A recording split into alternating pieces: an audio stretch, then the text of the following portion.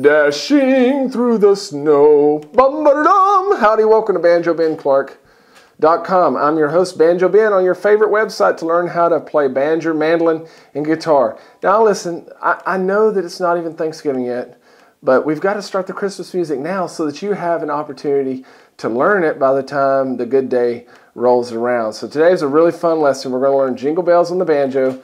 We're going to start in the key of G, and then we're going to modulate, go to the key of C, and we're going to learn a break there. Okay, so not only are we going to learn two different breaks to the song, but also learn how the melody is interpreted in two different keys without having to use a capo, which I think is a really fun and interesting thing to do on the banjo.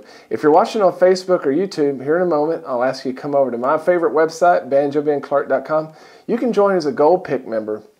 And what that does is allows you to watch hundreds of videos for hundreds of lessons, as well as download all the tabs, and I have rhythm track MP3s that you can download as well. This is a 3-page tab because it's a long solo. So I've got the tab there in PDF or TEF file format. As I mentioned, 3 different speeds of downloadable rhythm tracks and about a 30-minute video lesson. So I'd be honored for you to come over there and check it out. Merry Christmas to you. It's a little early, but that's okay. Let's dive into the first measure of Jingle Bells. Now, as we throw up the tab here, I want you to notice that I do have the right hand fingerings and those little circles beneath the tab there. T stands for thumb, 1 would stand for index, 2 would stand for middle finger. Now, the first 2 measures is a kickoff. It sounds like this. And it just serves as a way to walk into the melody or to kind of establish the tempo if someone's playing accompaniment with you. It just starts off with a square roll, what I call a square roll, with a little slide going 4th to 5th fret on the low D string. Then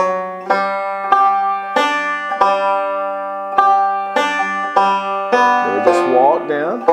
Now in the key of G, we're going to start our melody. This is in measure 3. We're going to start our melody on a D note. Dashing through the snow. So it's very important that we interpret our melody very straightforward. And this is a pretty straightforward arrangement. So we're going to start off just with some quarter notes in measure 3. Our low D string. Then we're going to pinch the first 2 strings together.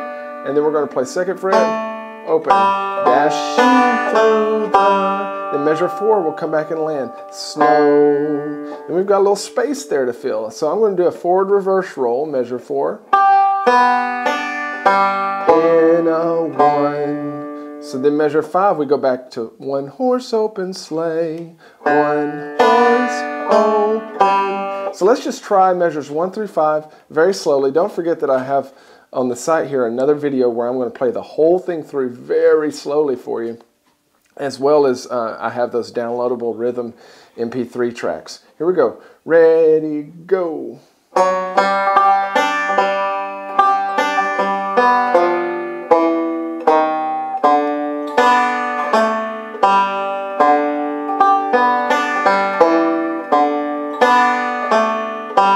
Okay, so that's the first line. In my slow video, I do it even slower than that.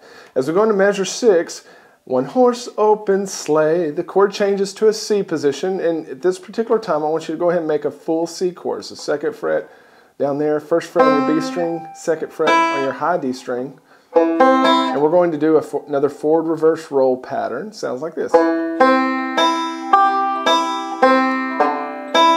But our next to last note, measure 6, we're going to lift off our middle finger and play that open D string. And then go back to that C position for measure 7.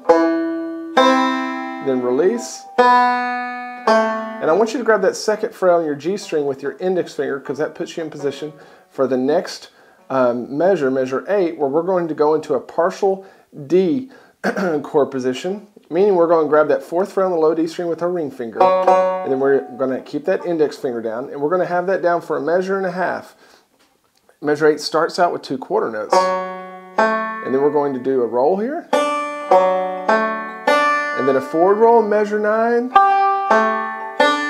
At that point you can release and come down and grab the 1st fret of the B string with your index finger. And I want you to pull it off. And I'm going to pull off going up.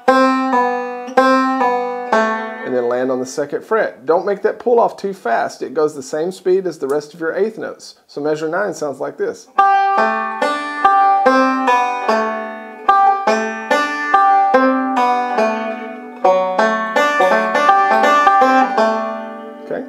measure 10, we're going to land with a pinch and then do another one of those rolls.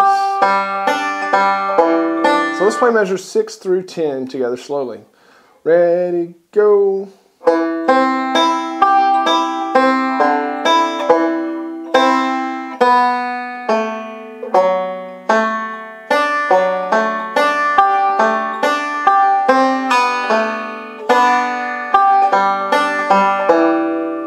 Now when we get to measure 11, we're going to start repeating some of the same stuff because the melody repeats itself in this part of Jingle Bells, okay? So we've already seen measures 11, 12, 13, and even 14. We've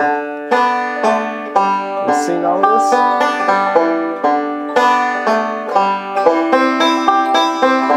But when we get to 15, we're going to get a little syncopated, it's a little different, and we're going to stay in our C position. It sounds like this. So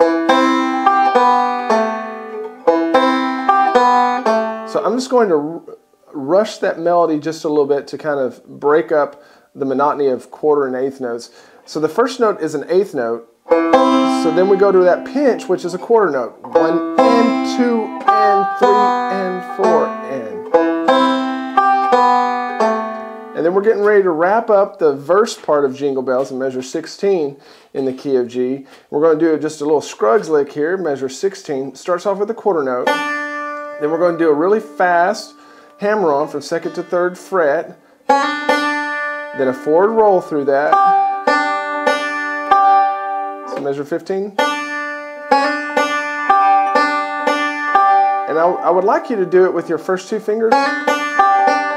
Because in measure 17, we need to grab this position, and that just makes your hand already be in that position. We're going to grab 2nd fret up here with our index finger, 4th fret with our ring finger, and we're going to do a backwards roll, part of it, and then release. And I want you to drop down with your right hand thumb, if you're right-handed, with your right hand thumb, and grab that B string with your thumb. That's just going to be a little easier than doing it with your index finger. Then we're going to do that same little pull off again. And then we land on our G string. And at this point, we're getting ready to go into the chorus. Jingle bells, jingle bells. And so I'm going to mute the strings after I play that G string measure 18. And then jump up to 3 and 5. And play that. And then I like to slide off of that. Oh, jingle bells, just to kind of mimic what we do whenever we sing it. Okay, so 16 through 18 sounds like this. 2,